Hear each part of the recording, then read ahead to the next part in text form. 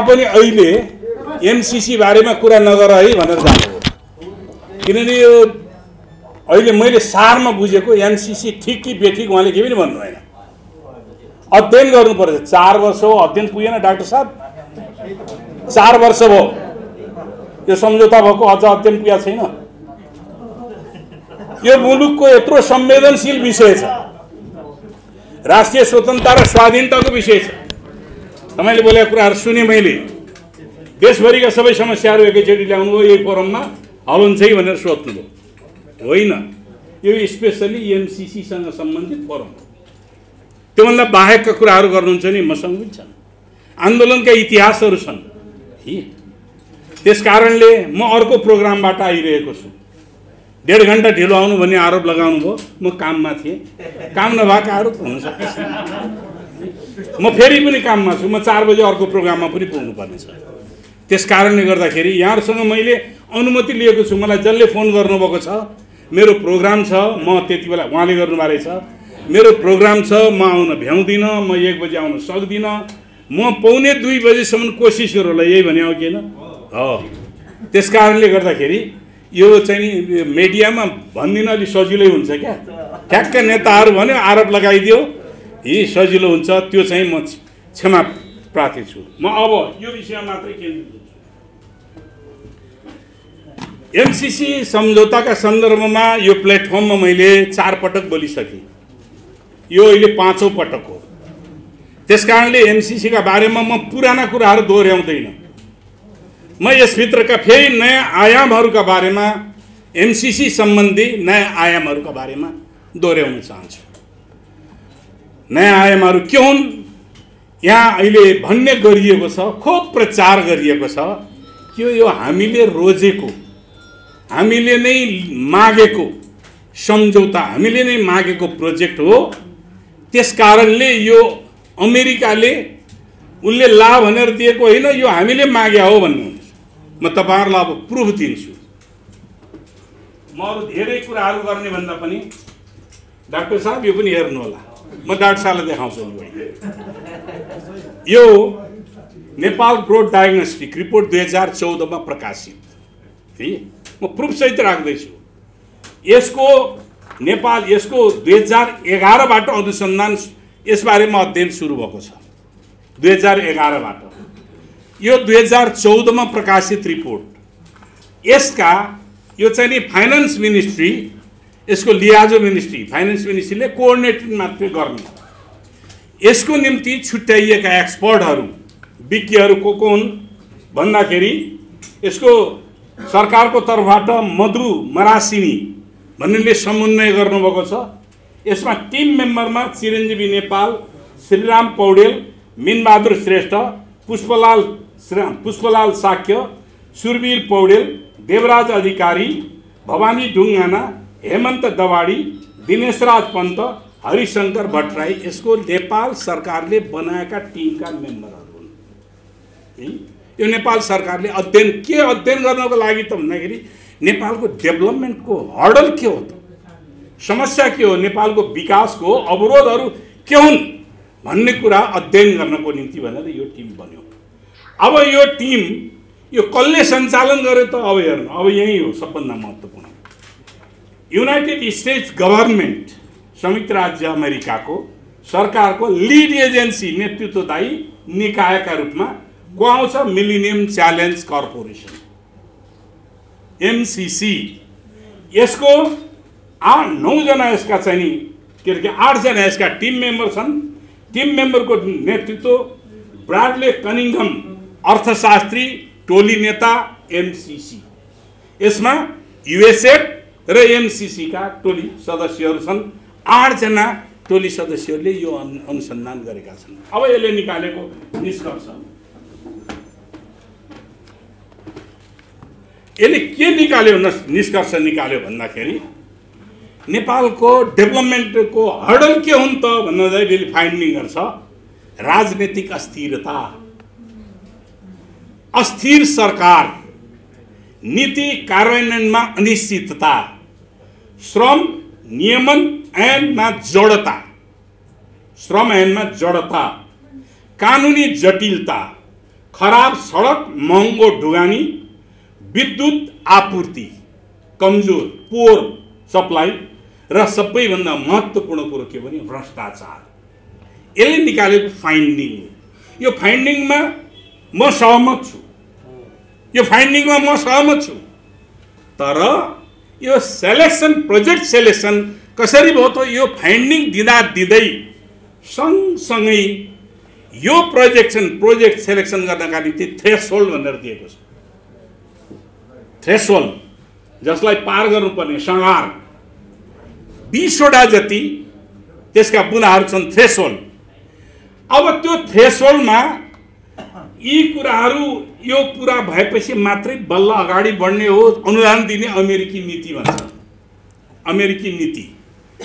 अब त्यो अमेरिकी नीतिमा यो थ्रेसहोल्डका कतिवटा कुरा भयो त नारी रेयरली अनि पोरली 8 वटा बुँदा मात्रै पुरा भएको छ। प्रिन्सिपल्ली के रहेछ त भन्दाखेरि 2/3 थ्रेसहोल्डका 2/3 पूर्वाधारहरू पुरा भएमा मात्रै बल्ल अनुदान दिने, नेगोसिएसन गर्न सकिने व्यवस्था रहेछ। उनीहरूको प्रिन्सिपल त्यो देखियो, अहिले अध्ययन गर्दै जाँदाखेरि त्यो देखियो। त्यस कारणले गर्दाखेरि यो हाम्रो भन्छ नि हामीले छनौट गरेर ल्याएको हाम्रै हो भन्ने कुरा 100% झुट हो, 100% झुट हो। यो अमेरिकाले अगाडि सारेको नीति अन्तर्गत ल्याएको एउटा स्ट्रेटेजिकली रणनैतिक रूपले अगाडि सारेको प्रोग्राम। यो अनुदान रणनीति किन, के कारणले रणनीतिक रूपले अगाडि सार्यो त? अब यहाँ छ अमेरिका र एमसीसी र इन्डो पेसिफिक, हामीलाई जानकारी छ इन्डो पेसिफिक स्ट्र्याटेजी। त्यो इन्डो पेसिफिक स्ट्र्याटेजीको रिलेसन के हो? इन्डो पेसिफिक स्ट्र्याटेजी कहिले? सन् 2017 मा इन्डो पेसिफिक, ट्रम्पको पालामा आइपीएस इन्डो पेसिफिक स्ट्र्याटेजी भनेर निर्माण भएको। योभन्दा अगाडि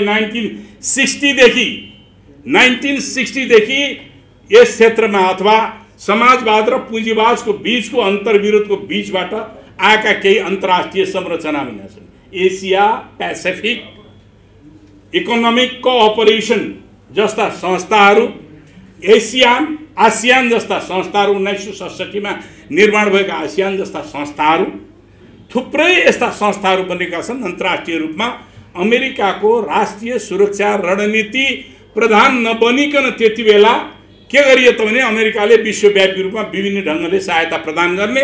त्यसमा उनीहरूको पहिलो प्राथमिकता के देखिन्छ त भन्दाखेरि विश्वमा आफ्नो प्रभुत्व कायम गर्न, कहिलेकाहीँ क्रिस्चियनाइजेसन, क्रिस्चियनाइजेसनको माध्यमबाट पनि, कहिले पोलिटिकल एलायन्स निर्माण गरेर विश्वमा ध्रुवीकरण गर्ने प्रक्रियामा अमेरिकाले काम गरेको छ। सन् 2001 मा ट्विन टावरको घटना पछाडि एमसीसी को अवधारणा 2002 मा मेक्सिको अन्तर्राष्ट्रिय स्तरको ब्याङ्कर्सहरूको बैठकमा जर्ज डब्ल्यू बुश जुनियरले यो अवधारणा अगाडि राखे। त्यो अवधारणा राख्ने बेलामा के भएको छ भने संयुक्त राज्य युएनओले, संयुक्त राष्ट्र संघले धनी देशहरूले गरिब देशहरूलाई आफ्नो बजेटको 0.7% बजेट अनुदानका निम्ति उनीहरूको इन्फ्रास्ट्रक्चर डेभलपमेन्ट गर्नको निम्ति छुट्याउनु पर्छ भनिएकोमा त्यहाँ अमेरिकाले 0.3% छुट्याउने कमिटमेन्ट गरेको छ। त्यो कमिटमेन्टको साथसाथै यो थ्रेसहोल्ड राखेर मात्र दिने कुराहरू गरिएको छ। यो यसको सिचुएसन हो 2017 मा। अनि त्यसपछि 2003 को डिसेम्बरमा एमसीसी एक्ट पास भएको छ। 2003 को डिसेम्बरमा एमसीसी एक्ट सिनेटले पास गर्यो। 2004 को जनवरीबाट यो अपरेसन भएको छ। एमसीसीले सहायता दिन थालेको 2005 बाट मेडागास्कर र हन्डुरासमा पहिलो पटक उसले चाहिँ मेडागास्कर र हन्डुरासमा उसले पहिलो पटक अनुदान दिएको छ। र अहिले मेडागास्करको स्थिति लगभग संसारभरि अहिले 12 वटा राष्ट्रहरूले अमेरिकाले दिएको यो सहायता सम्बन्धमा त्यहाँ चाहिँ धेरै प्रकारका विद्रोह भए, जनताका विरोध भए, तीहरू क्यान्सल भइसकेका छन्। मैले यहाँहरूसँग राख्न खोजिरहेको अहिलेको कुरा के हो भने अहिले हिजो बेलुका रामशरणजीको अन्तर्वार्ता पनि हेरेँ मैले। सँगसँगै हाम्रो सुरेन्द्र डाक्टर साहबको पनि हेरेँ। डाक्टर साहबको चाहिँ नि प्राइम टिभीमा थियो, अस्ति हो क्या अरे सायद। अनि मैले अघि भने उहाँले चाहिँ नि यो एनसीसी गरिसकेका छन्, कार्यान्वयन भइसकेको छ, यसको चाहिँ नि तपाईँ समर्थन कि विरोध भन्दाखेरि मैले विरोध र समर्थन गर्नुपर्ने कुनै पनि जरुरी छैन, आवश्यकता छैन भनेर उहाँले भन्नुभयो। यत्रो देश पोलराइज भएको बेलामा एउटा विद्वान मित्रले यो चाहिँ नि न्युट्रल कुरा गर्ने है, यसलाई अन्यथा नमान्नु होला, मैले यस्तो कुरालाई हिजडा कुरा भन्ने गरेको छु। सरी है, एम सरी। कसको कडा हो मलाई थाहा छैन, म कडा नरम जान्दिनँ क्या। म आफ्नो स्टेट बोल्ने मान्छे हो, स्टेट बोल्ने मान्छे, मैले नङले चिमट्दैन त्यो कडा छ कि गरम नरम छ भनेर। त्यस कारणले गर्दाखेरि यो होइन। यति बेला मध्यमार्गी सोच भनेको दक्षिणपन्थी सोच हो। मध्यमार्गी सोच भनेको देशको हितको निम्ति उठाएको, राष्ट्रिय हितको निम्ति उठाएको महत्त्वपूर्ण सोच छ भने त्यसलाई पनि डाइल्युट गर्ने सोच के हुन्छ भने त्यो राष्ट्रको हितको विपरीत हुन जान्छ। त्यस कारण मैले यसरी बुझ्ने गरेको छु।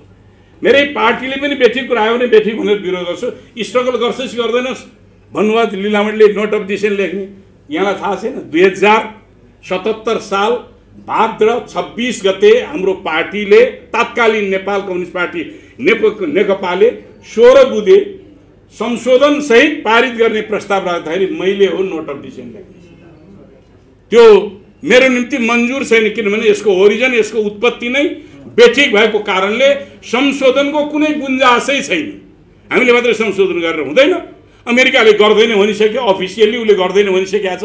जब उसले गर्दैन भनिसकेको छ, मूल सम्झौता यो सम्झौतामा संशोधन गर्दैन भनिसक्यो। यो सम्झौतामा संशोधन गर्दैन भनिसकेपछि अरूसँगको सम्झौताको कमा फुलिस्टर संशोधन गरेर कुनै अर्थ रहन्छ? रहँदैन। त्यस कारणले अर्को हाम्रो पार्लियामेन्टले मात्रै संशोधन गरेर अर्थ रहँदैन। हाम्रो पार्लियामेन्टमा सङ्कल्प प्रस्ताव पारित गरेर पनि त्यसको अर्थ छैन। त्यस कारणले यसलाई आउटराइट रिजेक्ट गर्नुपर्छ भनेर नोट अफ डिसिसन लेख्ने र मैले पार्टीमा राखेँ। यो मेरो सार्वजनिक जीवनमा चाहिँ नि जनताको बिचमा जाने हो। मेरो नोट अफ डिसिसन मैले सार्वजनिक पनि गरेको। त्यस कारणले गर्दाखेरि यो एमसीसी नेपालको राष्ट्रिय हितका निम्ति बनेको बनाइदिएको भन्ने कुरा जो गरिरहेका छन् तिनीहरूले 100% झुट बोलेर नेपाली जनतालाई बेवकुफ बनाउन खोजिरहेका छन् भन्ने मात्रै। म अलि स्ट्रेटली नै भने मेरै पार्टीको नेताले पनि यसलाई समर्थन गरे भने म देशद्रोही भन्ने छु। यसलाई पास गर्ने कुराहरू गरे भने म देशद्रोही नै भन्ने छु, किनभने यो देशको हितको विरुद्धमा छ। यति मात्रै छैन, यसका धेरै कुराहरू छन्, यसका पार्टहरू, यसका पक्षहरू धेरै पक्षहरूमा छन्। त्यसैले अब यो कस्तो कुरो छ भन्दाखेरि यो संसदबाट किन अनुमोदन गर्नु पर्यो यहाँ प्रश्न उठ्या छ। संसदबाट अनुमोदनहरू सम्झौता भएन नि किन गर्नु पर्यो? मित्रहरू, 2003 मा अमेरिकाले मिलेनियम च्यालेन्ज एक्ट बनायो।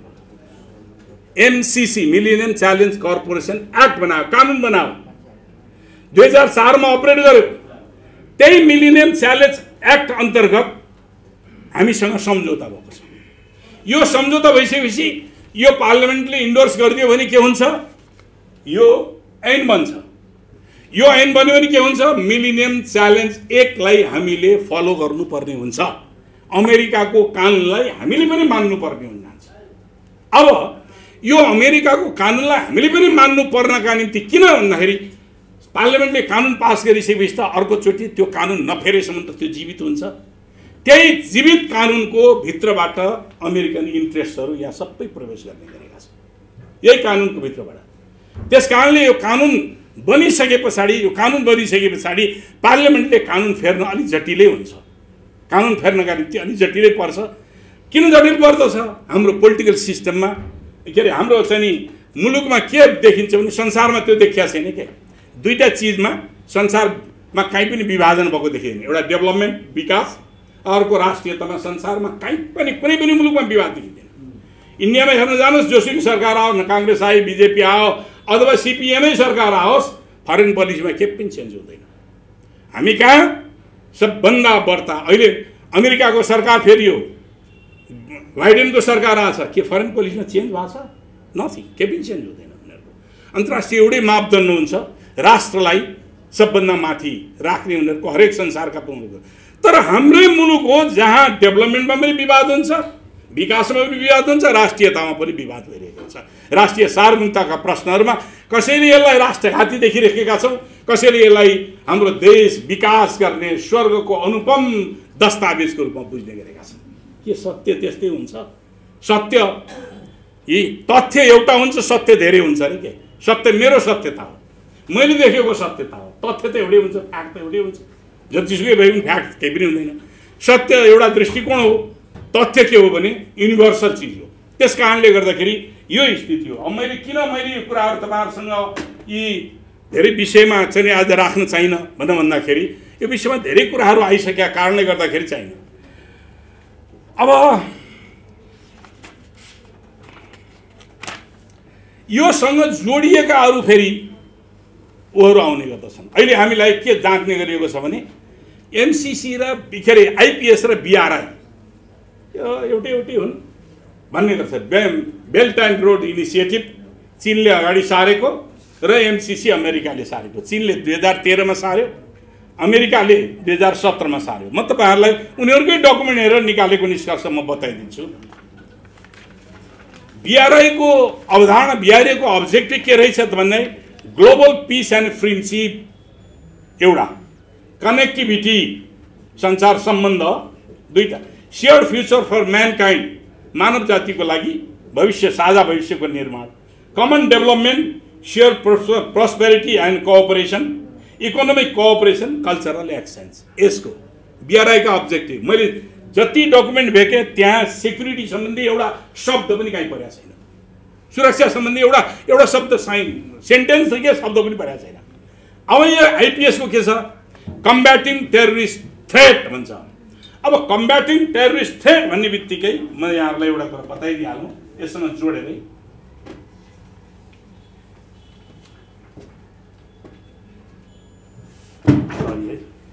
यो डकुमेन्ट पेन्टागनले निकालेको डकुमेन्ट हो। यो Indo Pacific strategy, Indo Pacific चाहिँ स्ट्रेटेजी रिपोर्ट हो। 2019 मा जुन 1 मा निकालिएको रिपोर्ट हो। यसमा के भन्छ भन्दाखेरि ग्लोबल पोलिटिक्सको सम्बन्धमा यसले एक दुईटा कुराहरू बडा रमाइला कुराहरू गरेको छ। People's Republic China is a रिभिनिस्ट country, उसको अहिले सबभन्दा द्वन्द्व उसैसँग भइरहेको छ।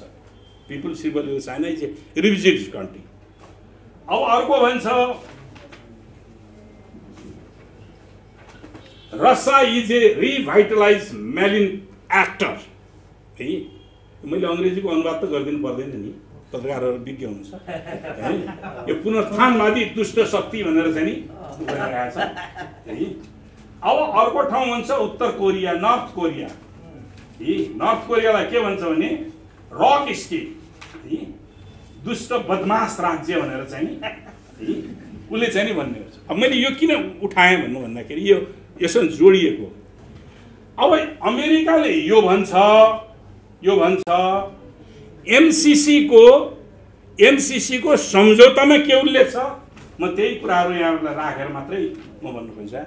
एमसीसी को सम्झौतामा के छ भन्नुहुन्छ भने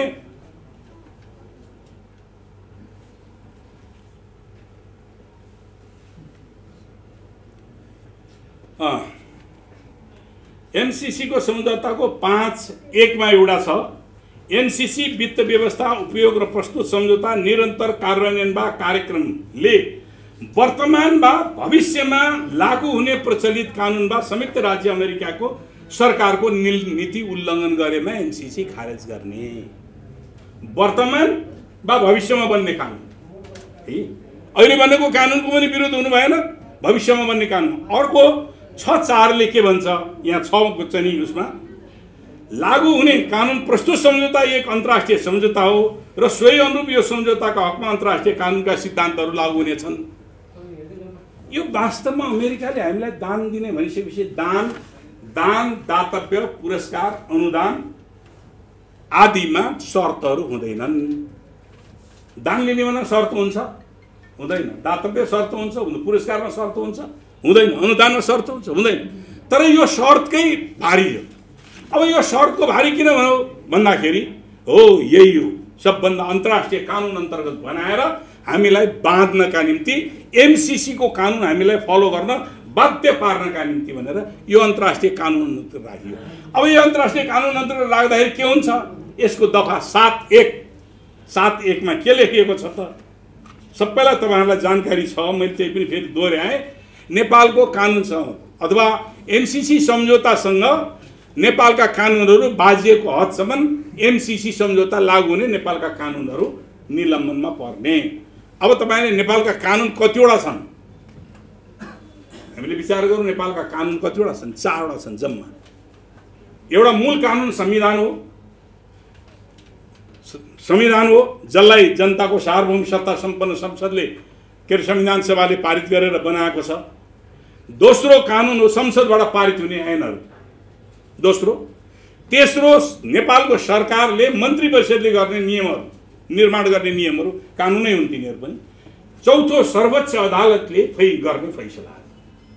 अब यो सम्झौताको हस्ताक्षरकारी व्यक्ति जोनाथन जी नास एउटा सामान्य कर्मचारी हुन्, उपसचिव स्तरको कर्मचारी, र हाम्रो मन्त्रीले सिग्नेचर गरेकोले यो दस्तावेज, यो डकुमेन्टले हाम्रो संविधान निलम्बन पर्छ भने हामीलाई मन्जुर छ।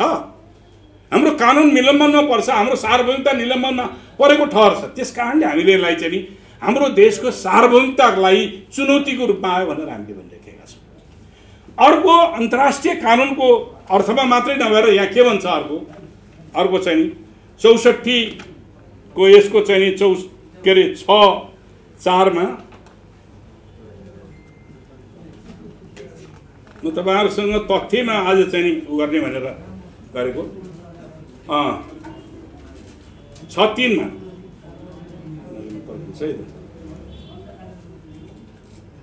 अर्को यो के भन्छ के अरे 6.3 ख मा हो के अरे 6.2 ख मा पढ्नुस् है। यो 6.2 ख 6.3 कार्यक्रमका सम्बन्धमा प्रस्तुत सम्झौता र अन्य कुनै सम्झौतामा बाजिएमा परस्पर असंगत भएमा प्रस्तुत सम्झौता अमान्य, प्रस्तुत सम्झौता लागू हुने। यो डेन्जरस। यो भने के हाम्रो देशले अरु कुनै मुलुकसँग कुनै सम्झौता गर्यो, चीनसँग गर्यो, उसँग चाहिँ के अरे कोरियासँग गर्यो, बा चाहिँ रुससँग गर्यो, बा भारतसँग गर्यो भने यदि त्यो गरेको सम्झौता अहिले हामीले गरेको सम्झौतासँग बाजियो भने त्यो सम्झौता खारेज हुन्छ। यसको यही हो। कार्यक्रमका सम्बन्धमा प्रस्तुत सम्झौता र अन्य कुनै सम्झौता बाजिएमा बा परस्पर असंगत भएमा प्रस्तुत सम्झौता लागू हुने, यो सम्झौता लागू हुने।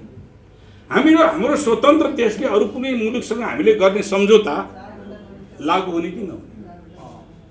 अमेरिका र अहिले एउटा उदाहरण दिन्छु म। अमेरिका र के अरे इरानको बीचमा दुश्मनीपूर्ण सम्बन्ध छ। अमेरिका र भारतसँग के अरे अमेरिका र भारतको मैत्रीपूर्ण सम्बन्ध छ, भारत र इरानको मैत्रीपूर्ण सम्बन्ध छ। त्यो मात्रै नभएर हाम्रै उदाहरण हेरौँ। अमेरिका र चीनको प्रतिद्वन्द्विता छ। हामीले चीनसँग सम्झौता गर्न पाउने कि नपाउने? जो हाम्रो इन्ट्रेस्टमा छ, अमेरिकाको कानुनको विपरीत हुन्छ, MCC कानुनको विपरीत हुन्छ, तर हामीले गर्न पाउने कि नपाउने भन्दाखेरि यो सम्झौताले के भन्छ? नपाउने भन्छ।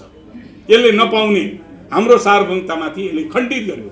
मैले आज यहाँसँग अलिकति बेग्लै ढङ्गले यसका केही तथ्यहरूसँग जोडिएर मात्रै मैले कुरा गर्न खोजिरहेको छु। त्यसैले हाम्रा अनि यो चाहिँ जो पुनरुत्थानवादी, दुष्ट, संशोधनवादी, बदमाश राज्य भनेको छ, त्यो त उसका दुश्मन राज्यहरू भए। त्यो दुश्मन राज्यहरूसँग नेपालको त कुनै दुश्मनी छैन। नेपालको दुश्मनी नभएको राज्यसँग हामीले सम्झौता गरेर हाम्रो व्यापार, हाम्रो लगानी, विस्तार आदि चीज गर्ने कि नगर्ने? जस्तो कोरिया, नर्थ कोरिया टनल टेक्नोलोजीमा सबभन्दा राम्रो मानिन्छ। टनल टेक्नोलोजीमा है नर्थ कोरियासँग हामीले टनल टेक्नोलोजीको उपयोग गर्न बारेमा हामीले चाहिँ सम्झौता गर्न पाउने कि नपाउने?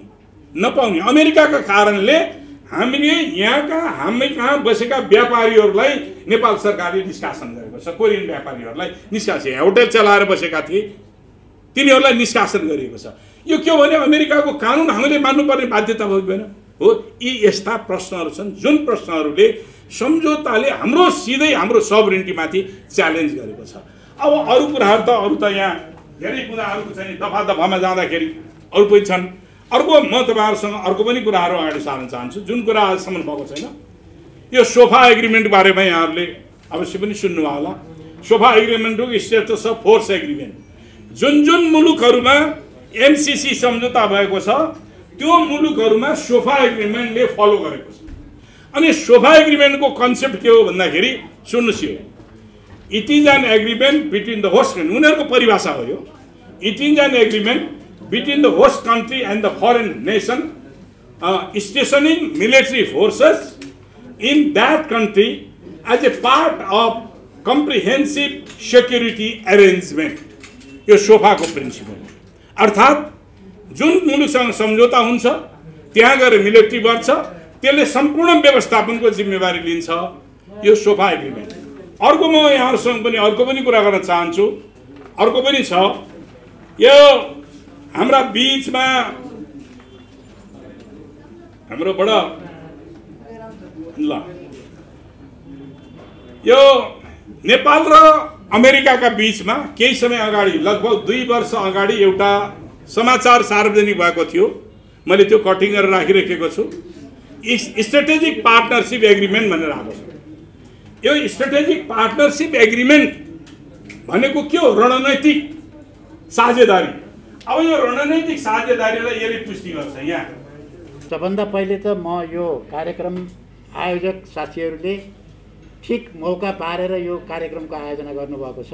किनभने एमसीसी अब यो सदनबाट अनुमोदन गरिन्छ। एमसीसीको जुन हस्ताक्षर भएको छ त्यसलाई चाहिँ स्वीकृति दिइन्छ या अनुमोदन गरिन्छ भनेर चर्चा चलिरहेकै बेलामा र अमेरिकाबाटै एमसीसीका 2 जना पदाधिकारीहरूको भ्रमण भएकै बेलामा यो कार्यक्रमको आयोजना गर्नुभयो। यसको निम्ति आयोजक साथीहरूलाई म धन्यवाद दिन चाहन्छु। अब समय पनि हाम्रो सीमित छ र म संक्षिप्तमा यो कुराहरू राख्न चाहन्छु। सबभन्दा पहिला त एमसीसीकै विषयमा यो एमसीसी जुन परियोजना छ यो परियोजना भर्खरै आएको विषय चाहिँ होइन। यो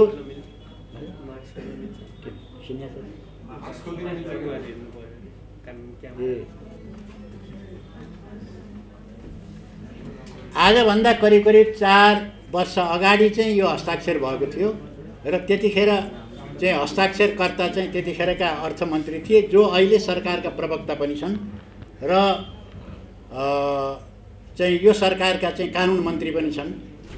उनीहरूले चाहिँ हस्ताक्षर गरेर आएका थिए। त्यसपछि यो एमसीसीको बारेमा थोरै चर्चा हुन थाल्यो, तर पहिला एमसीसीको बारेमा धेरै जानकारी नभएको हुनाले यसको धेरै विरोधहरू पनि भइरहेको थिएन।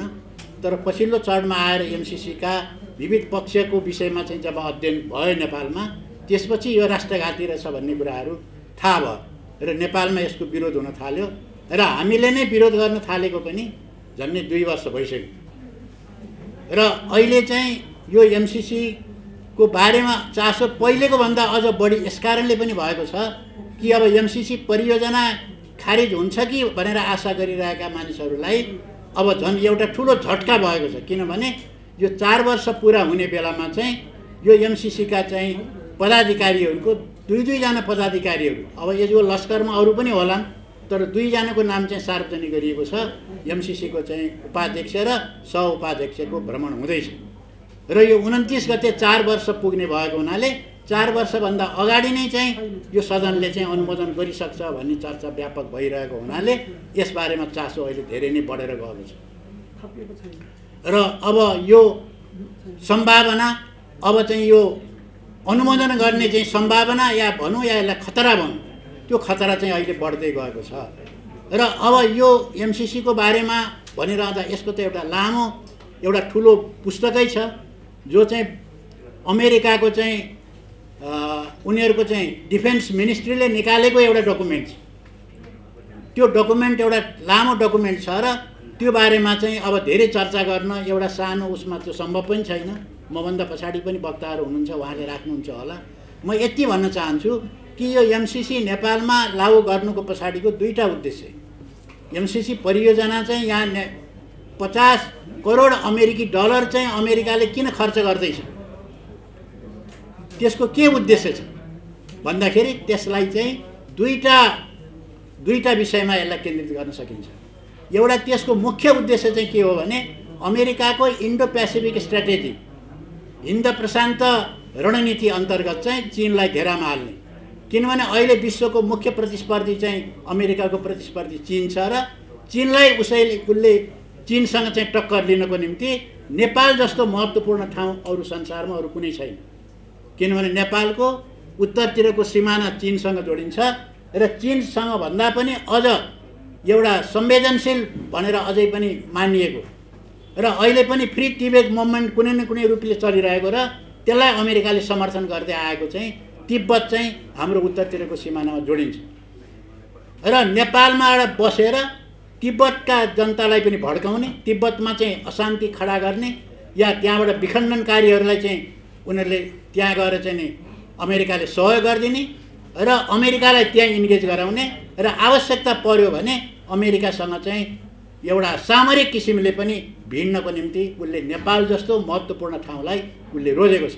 किनभने नेपाल भनेको यस्तो ठाउँ हो जहाँ अमेरिकाको 50 वर्षभन्दा बढी सम्बन्ध छ र यहाँ अमेरिकामा अध्ययन गरेर आएका, अमेरिकामा जागिर खाएका धेरै मान्छेहरू अहिले छन् जो एमसीसीको पक्षमा अहिले वकालत गर्दैछन्। उनीहरू चाहिँ बोल्दैछन्, आज बिहानसम्म पनि यहाँ ठुल्ठुला भन्ने मान्छेहरूले बोल्दै थिए एमसीसी चाहिँ पारित गर्नुपर्छ भनेर। त्यस्ता मान्छे धेरै भएको ठाउँ एउटा नेपाल हो। दोस्रो कुरो, यो चाहिँ चीनसँग चाहिँ 1400 किलोमिटरभन्दा बढी चाहिँ जोडिन्छ सिमाना र त्यो सिमानाबाट चाहिँ उसले चाहिँ सामरिक महत्त्वका कामहरू अमेरिकालाई गर्नुको निम्ति सजिलो छ। तेस्रो, उसले तिब्बतीयहरूलाई चाहिँ भड्काउन चाहिँ उसले प्रयास पहिलेदेखि गरिरहेको छ र यहीँ बसेर चाहिँ त्यो काम बढी गर्न सक्छ र तिब्बत। चौथो कुरा के हो भने अहिले पनि उहाँ भारतको धर्मशालामा चाहिँ तिब्बतको चाहिँ दलाई लामाको चाहिँ प्रवासनको सरकार त्यहाँ अहिले पनि कायमै छ, जसलाई चाहिँ अमेरिकाले मान्यता दिएको छ र ती सबै कारणहरूले गर्दाखेरि चाहिँ अमेरिका चाहिँ चीनको के अरे अमेरिकाको लागि चाहिँ नेपाल महत्त्वपूर्ण ठाउँ छ र उसले यहाँ बसेर त्यो भूमिका खेल्न सक्छ। दोस्रो कुरा के हो भने यहाँको बहुमूल्य चाहिँ खानीहरू, खनिज पदार्थहरू र प्राकृतिक स्रोत साधन। अहिले पछिल्लो चरणमा आएर नेपालमा चाहिँ कुनै पनि खानीहरू छैन, केही पनि छैन भनेर भनिन्थ्यो। तर अहिले आएर के भनिँदैछ भने अहिले नेपालमा युरेनियमका खानीहरू छन् भनेर भनिराखेको छ। युरेनियम भनेको संसारको सबभन्दा महँगो चाहिने चिज हो त्यो र त्यो चाहिँ असाध्यै संवेदनशील, खास गरेर परमाणु बमहरू बनाउनको निम्ति त्यो अनिवार्य छ, त्यो नभई हुँदैन। त्यसकारण चाहिँ युरेनियमका चाहिँ खानीहरू छन् भनेपछि अमेरिका त्यसमा चाहिँ र्याल काटेको छ उसले। यहाँ यसको साथसाथै अब हामी जलस्रोतमा त धनी छौँ भन्ने कुरो त थाहै छ। जलस्रोत लगायत यहाँका बहुमूल्य यहाँका खनिजहरूलाई चाहिँ लुटेर लैजाने अनि यही अखाडा बनाएर अनि चाइनासँग लड्ने, यो दुईटा प्रयोजनको निम्ति चाहिँ उसले एमसीसीबाट यहाँ प्रवेश गर्न खोजेको छ।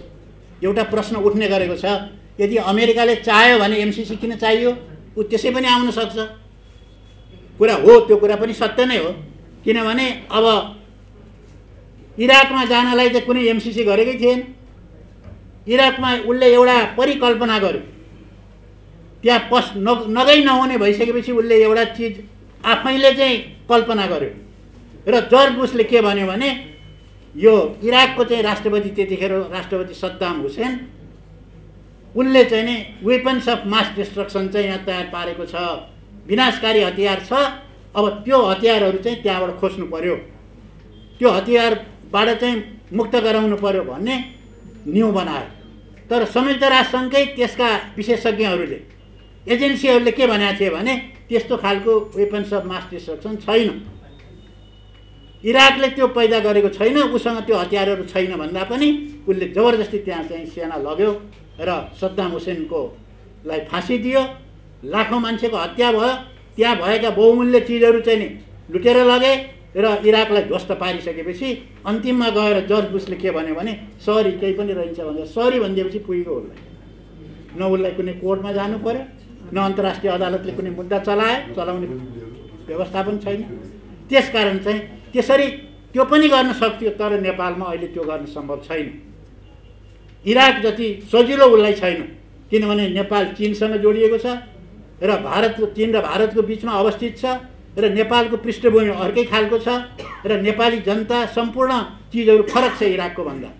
अन्तर्राष्ट्रिय परिस्थिति पनि फरक छ। त्यसकारण चाहिँ इराकमा जस्तो कुनै न्यू बनाएर नेपाल पस्ने उसको चाहिँ नि इरादा छैन।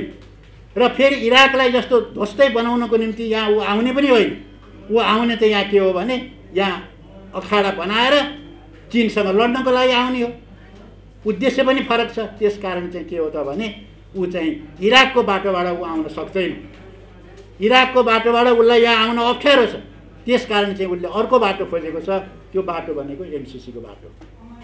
एमसीसी परियोजना लिएर आइसकेपछि यहाँका उसका मैले पहिले नै भनिहालेँ अमेरिकालाई समर्थन गर्ने ठुलो जमात छ यहाँ। उसले स्वागत गरिहाल्छ। त्यो पैसा त ल्याउनुपर्छ भनेर चाहिँ जनतालाई अब अलि हामी चाहिँ आर्थिक दृष्टिकोणले पछि परेको हुनाले नेपाली जनतालाई त्यसले चाहिँ लोभ्याउन सकिहालिन्छ। 50 करोड डलर भनेको त ठुलै पैसा हो। त्यसकारण त्यसले लोभ्याउन सकिन्छ भन्ने अनुमान गरेर उनीहरूले चाहिँ त्यो चाहिँ पैसा यहाँ दिएर एमसीसी परियोजना ल्याउन खोजेको छ। अब उसले चाहिँ यो परियोजना ल्यायो भने के हुन्छ? ल्यायो भने के हुन्छ? हाम्रा जुन चाहिँ नि अहिले युरेनियम जहाँ छ भन्ने चाहिँ नि हामीलाई लागिरहेको छ, जुन अनुमान गरिँदैछ ती ठाउँमा उसले कब्जा गरिहाल्छ। किनभने त्यो चाहिँ एमसीसीको प्रोजेक्टले कब्जा गर्छ र त्यो पछिसम्म त्यो अमेरिकाको अधीनमा उसले राख्ने योजना बनाइसकेको छ।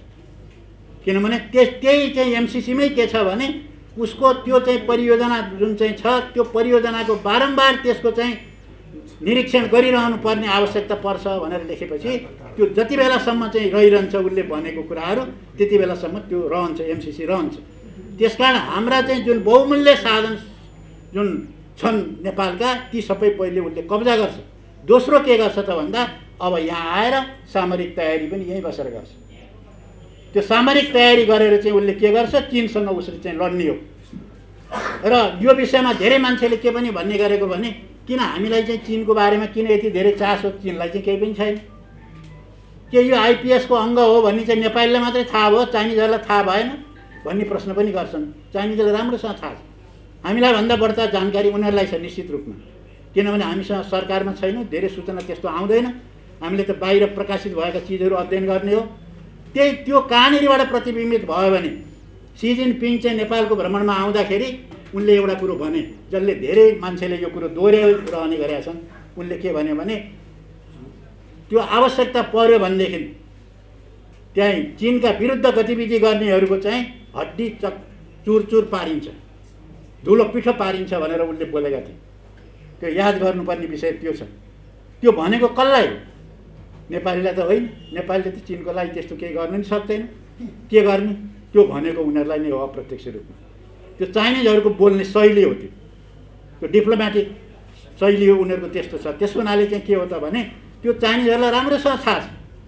र पछिल्लो एउटा जानकारी हामी सबैलाई जानकारी भएको कुरा के हो भने भर्खरै केही समय अगाडि मात्रै पहिलोपल्ट सी जिनपिङले चाहिँ तिब्बत भ्रमण गरेर गए र उनले चाहिँ त्यहाँको चाहिँ यो सामरिक चिजहरू, त्यहाँको सेना लगायतका सबै चिजहरूको चाहिँ उनले चाहिँ निरीक्षण गरेर गए र त्यसलाई उनले अपग्रेड गर्ने भनेर चाहिँ निर्देशन दिए भन्ने कुराहरू जानकारी आएको छ।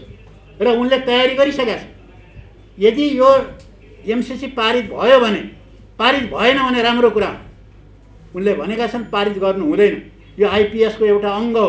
यो कुरो त प्रष्ट छ, त्यहाँ उल्लेखै गरिएको छ। यसलाई पनि होइन भनेर मान्छेहरूले भनेर भ्रम पार्ने कोसिस गरिरहेको।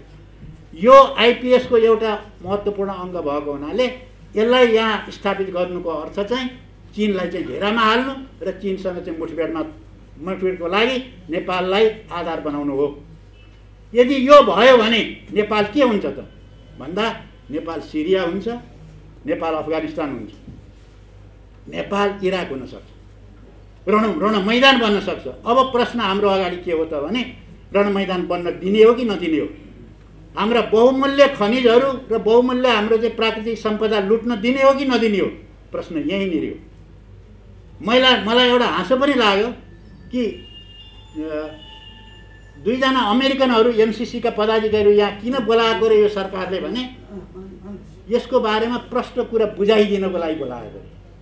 हामीलाई प्रशिक्षण दिनेले उनीहरू आएर तिमीहरू लाटा नेपालीहरूले कुरा बुझेनौ, कुरा यो हो भनेर बुझाउन आएका। लाज यो कुरा भन्दा त अलिकति लाज पनि लाग्छ। त्यति कुरा पनि एमसीसी के हो भनेर पनि बुझ्न नसक्ने नेपाली ठान्नु चाहिँ उनीहरूको चाहिँ सबैभन्दा ठुलो कमजोरी त्यही रहेछ भन्ने कुरा बुझिन्छ। हामीले बुझेका छौँ, राम्रैसँग बुझेका छौँ। उनीहरूले नि बुझेका छन् कुरा, हामीले पनि बुझेका छौँ। मुख्य कुरा के हो भने कुरा बुझ्ने र नबुझ्नेको कुरा होइन, कुन पक्षमा उभिने भन्ने कुरा हो। हरेक नेपालीले एउटा दुईटा चोइस छन्। हरेक नेपालीलाई म यति मात्रै भन्छु, दुईटा चोइस छन्। यदि त्यो 50 करोड अमेरिकी डलर लिएर तपाईँले चाहिँ नेपाललाई विनाश गराउने पक्षमा तपाईँ उभिनुहुन्छ, नेपालका सारा सम्पदाहरू लुट्नलाई तपाईँ दिनुहुन्छ भने एमसीसीलाई रोज्नुहोस्।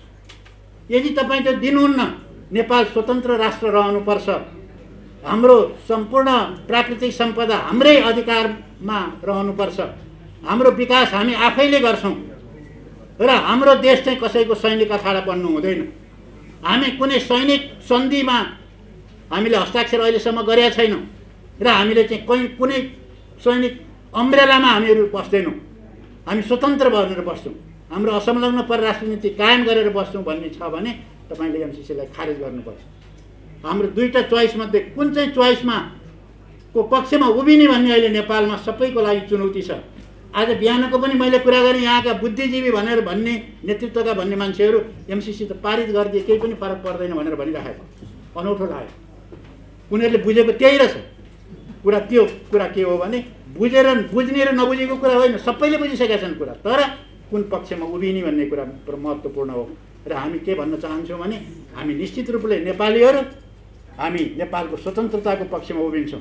हामी स्वाभिमानी नेपाल चाहन्छौँ, हामी सार्वभौम नेपाल चाहन्छौँ र हाम्रो प्रकृतिले दिएको प्राकृतिक सम्पदा हाम्रो जनताको लागि प्रयोग गर्न हामी चाहन्छौँ। हाम्रो मित्र राष्ट्रसँग हामी भोलि चाहिँ युद्ध गर्नुको निम्ति युद्धस्थल हामी दिन चाहँदैनौँ। हामी रणमैदान बनाउन नेपाललाई चाहँदैनौँ। त्यसकारण हामी एमसीसी विरोध गर्छौँ। हामी भन्छौँ एमसीसी कुनै पनि हालतमा एउटा तर्क अहिले यहाँ उठ्ने गरेको छ कि एमसीसीमा कुनै संशोधन गरेर भयो त भइहाल्यो। अमेरिका अलिक पछि हटेको जस्तो देखिन्छ, छलफल गर्न सकिन्छ भन्ने कुरा आएको छ। पहिले कमा र फुल स्टप पनि परिवर्तन गर्न सकिँदैन भन्थ्यो, तर अहिले नेपाली जनताहरू चाहिँ ले कुरो बुझ्दै गएको थाहा पाइसकेपछि सम्झौता गर्न सकिन्छ भनेर अलिक पछि हटेको छ। तर त्यो भ्रम मात्रै हो। एमसीसी त कि त खारेज हुनुपर्छ कि पारित हुनुपर्छ, कुरा त्यही हो। हामी भन्छौँ यो खारेज हुनुपर्छ। हामी एमसीसीलाई 1, 2, 3 नेपालभित्र पस्न दिँदैनौँ, दिनु हुँदैन भन्ने हामी सबैले आवाज उठाउनुपर्छ। कुनै पनि हालतमा एमसीसीलाई यहाँ घुस्न दिनु हुँदैन। त्यहाँ संशोधन गरेर हुनेवाला छैन, त्यहाँ कुनै भाषा मिलाएर हुँदैन। त्यसकारण चाहिँ एमसीसी पारित हुनु हुँदैन, कुनै पनि हालतमा पारित हुन दिँदैनौँ। र हामीले चाहिँ अस्ति एउटा 15-16 दलहरू मिलेर एउटा कार्यक्रम पनि गरेका छौँ। एउटा सामान्य एउटा आयोजक बनाऊँ भनेर पनि हामीले बनाएका छौँ। एमसीसी विरोधी के अरे एमसीसी सम्झौता खारेजी आन्दोलन, एमसीसी खारेजी आन्दोलन नाम राखेर हामीले एउटा तटस्थ सबैको चाहिँ साझा एउटा चाहिँ ऊ पनि प्लेटफर्म पनि बनाएका छौँ। त्यसले चाहिँ भोलि चाहिँ 1 बजे चाहिँ यहाँ मण्डलामा चाहिँ 1 बजेबाट जुलुस लिएर हामी जाने भनेका छौँ यसलाई खारिज गराउनको निम्ति। म यो कुरा पनि जानकारी गराउन चाहन्छु यहाँहरूलाई। र म अन्तिममा के आह्वान गर्न चाहन्छु भने एमसीसीलाई हामीले 1, 2, 3 त्यहाँबाट पारित हुन दिनु हुँदैन। र हामी यो जनताको इच्छा विपरीत गरियो भने त्यसको परिणाम के हुन्छ भन्ने कुरा यो सरकारले भोग्नुपर्छ। र हामी चाहिँ त्यसको निम्ति चाहिँ एमसीसीलाई खारिज गराउनको निम्ति जुनसुकै चाहिँ सङ्घर्षको बाटो अपनाउन पनि तयार हुन्छौँ भनेर हामी प्रतिबद्ध हौँ। म यहाँहरू सबैसँग यही अनुरोध गर्दै म आफ्नो संक्षिप्त भनाइलाई अन्त गर्न चाहन्छु। हवस् त, धन्यवाद।